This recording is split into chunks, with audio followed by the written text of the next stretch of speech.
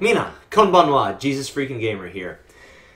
I just read, it's 1 Samuel chapter 17. It's the story of David and Goliath. One of the biggest classics of all time. I don't even need to go into any explanation on how huge or well-known this story is. I think even if you're not a Christian, unless you have lived your life in a culture where there is just no access to the Bible, you've heard this story before.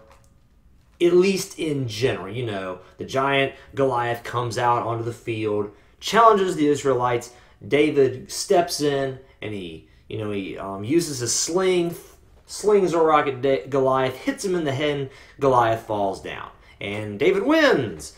And we teach it in our Sunday schools. The kids hear it all the time.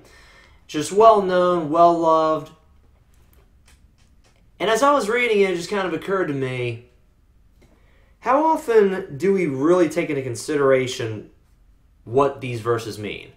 God is absolutely behind and apparently has no problem with people dying. Now, if you've been on my channel, you've heard that before.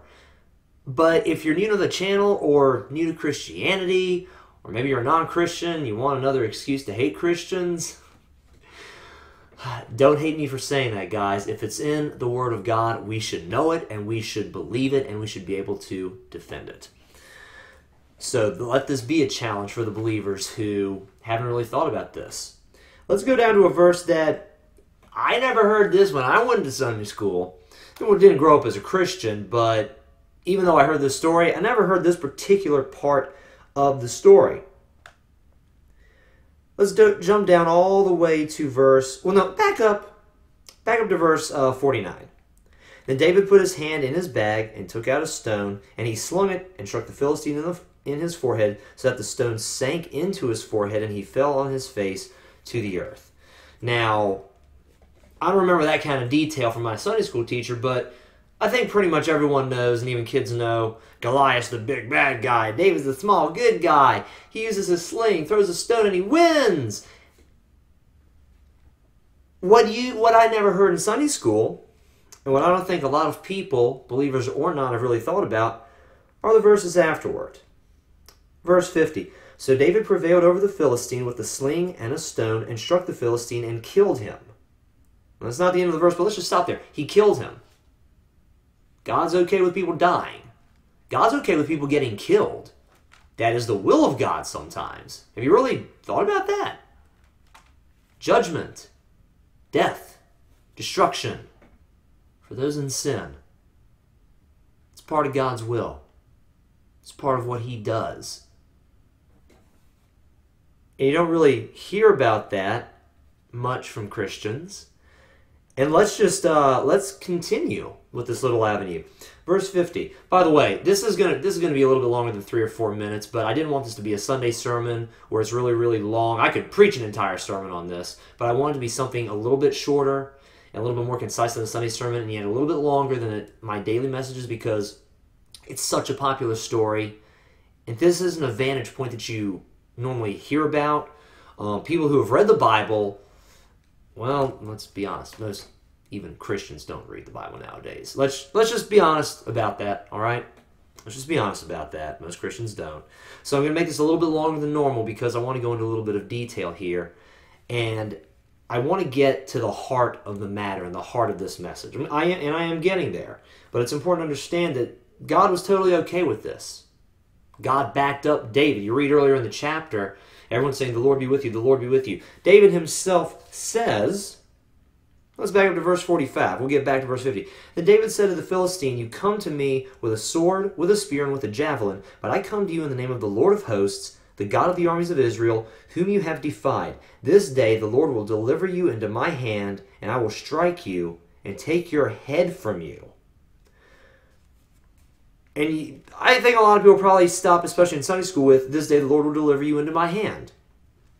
They probably stop there. It's not like the kids brought their Bibles or actually have opened them up to an actual passage. Or maybe they're reading a kid's Bible, so you only get part of the story, not the whole thing. Let's keep reading, shall we?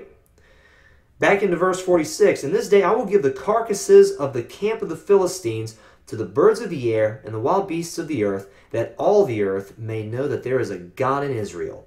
Then all this assembly shall know that the Lord does not save with sword and spear. For the battle is the Lord's, and he will give you into our hands. You also hear that end part right there. That's a pretty popular part as well. So yeah, I'm going to kill you, and all the carcasses, all the dead people of your camp are going to be eaten by the animals today, by the time I'm done with you.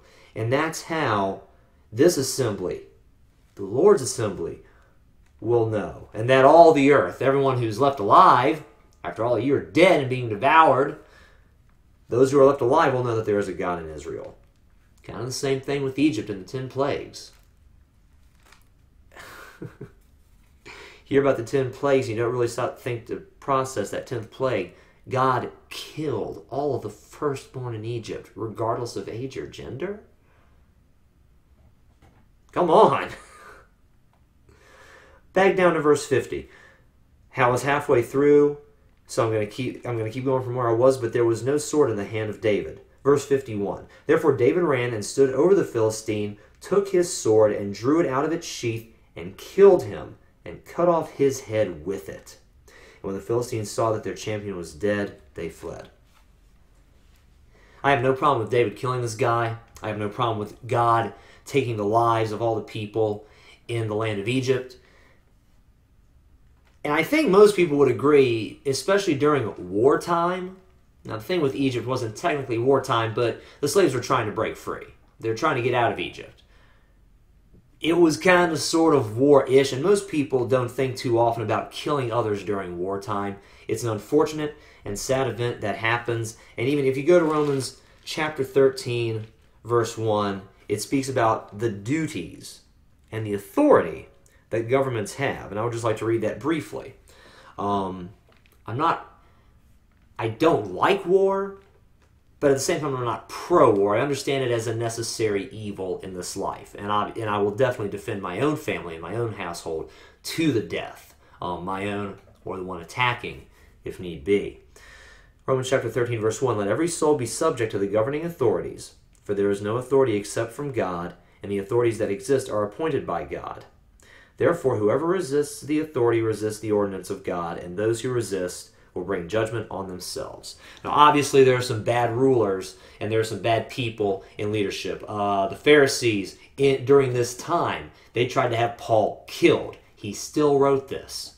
And I don't really need to remind anyone about our own history, and Adolf Hitler, prime example. God doesn't necessarily approve of everything that ruler does. In fact, the Philistines were over Israel at the time, if you read the previous chapters, which admittedly I haven't covered. Do some research for yourself. And Google is your friend. You can find a Bible translation, hundreds probably of translations via Google. The whole Bible, hundreds of times over. Check it out. It's a good book. But God doesn't necessarily approve of everything the ruler does, but the fact that, like, the Philistines were the rulers over Israel, and God himself may oppose those rulers.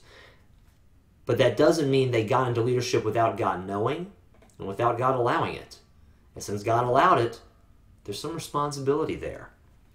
And more directly to the point, sometimes God authors and issues the death of said people, like Goliath.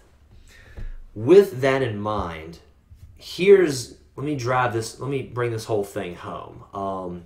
I'm devoting much less time to the positive than I am the negative. I feel kind of bad about that, but I feel like the positive can be summed up fairly quickly. While these things are necessary evils, that doesn't mean God hates the people under judgment.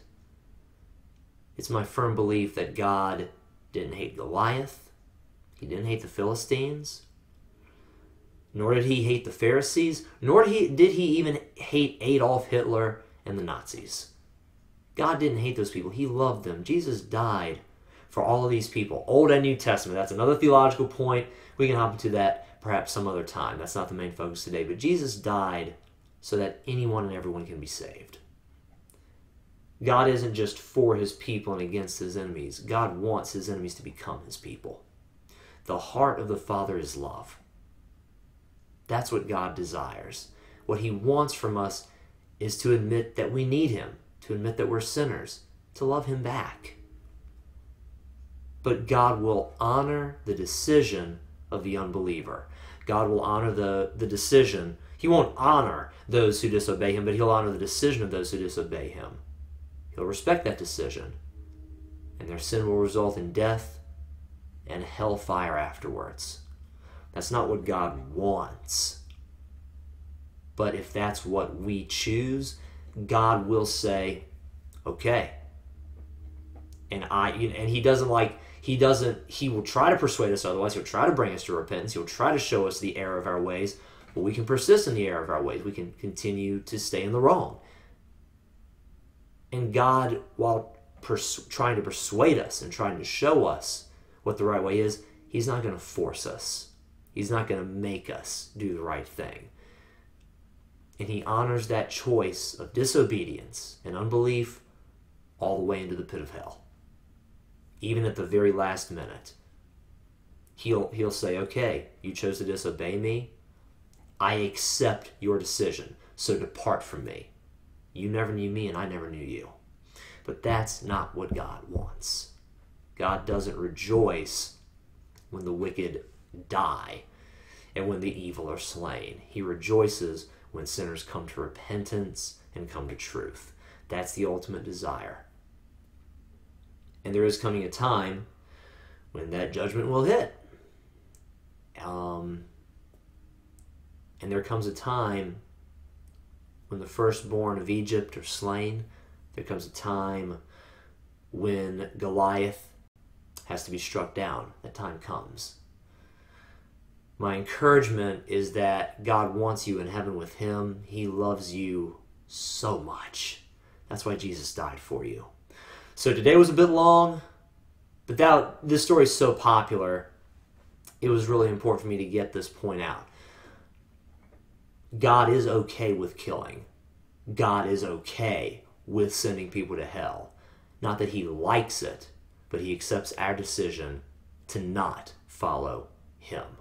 Guys, thank you very much for watching this video. It's been a heavy topic, but one that is sorely important and needing to be addressed.